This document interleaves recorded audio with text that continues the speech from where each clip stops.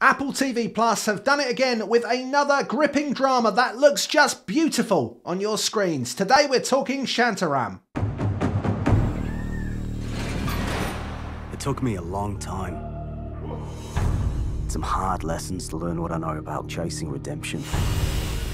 I was a wanted man with a price on my head. But for now, I was free. Hello and welcome to Screen OD, the channel for people who love TV, movies and streaming. My name is Tim. I'm an editor and a journalist who's been writing and talking about the media industry for more than 15 years. Now, anyone who is familiar with the works of Apple TV Plus, you might already be a subscriber, will know that they have had a fantastic 2022 when it comes to drama. And now we have Shantaram, which is their latest effort, and I think you're going to be pleased that they've kept this role going. I was on the run with no home and no country. Bombay was a place where everyone started new. Okay, so what's this one all about? Well, the story of Shantaram is based on a book by Gregory David Roberts from 2003, which if you've got a long memory or a little bit older like me, you may remember was a huge blockbuster back in the day. Now, it's taken 20 years almost for it to get onto the screen, which may be a surprise to some people as it was such a big hit. Now, it tells the story of Lynn Ford, who is an Australian bank robber who manages to escape from prison, and he goes to start a new life on the run in India. Lynn turns up in the 1980s in Bombay. He has a small amount of money, a fake ID, and a dream of staying ahead of the law. He walks into Reynaldo's cafe, which is where he will meet Prabhu, who becomes a friend of him and introduces him to a community of people who are all kind of not wanting to be on the radar in the traditional sense. And so our story begins of a man who starts to build a life whilst trying to get away from an old life. I'm #1 guide in Bombay. Thank you, but no. Yes, sir. But only after 3 no's it is a true no.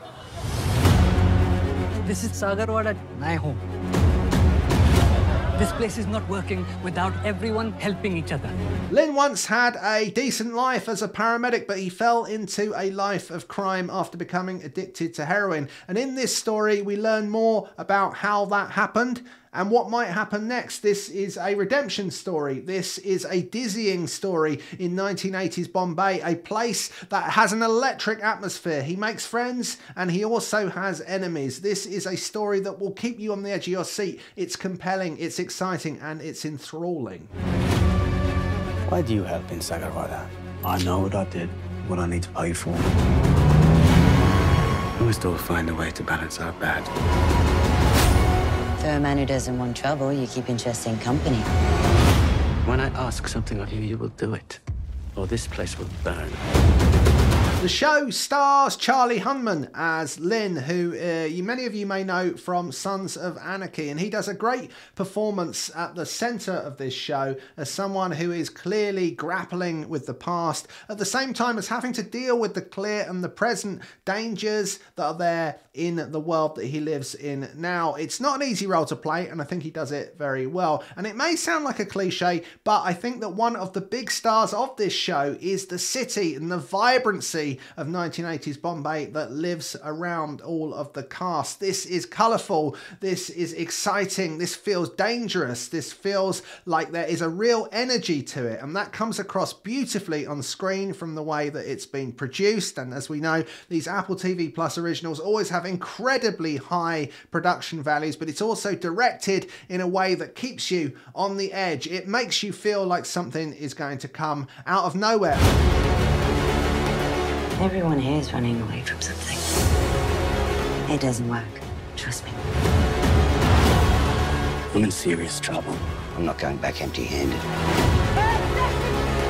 This is a show that has a lot going on, especially in the first episode. There are lots of stories from the past and the present that start to come together, so you do need to concentrate, but it does start to settle down as you get used to the rhythm of all of the things that are going on in this frenetic environment of 1980s Bombay. There is a kind of spirituality to it as well. There is, as I say, a redemption story underlying it, and at times some of those things really do come to the fore. Now, that may offend some. I actually quite like it. This is a show that I think if you like good drama, and you want a show that can really take you to a place and take you to a time that is different to where you're sitting watching it on your phone or your laptop or your big screen, then this is one that you want to try out. You should have gone when you had the chance.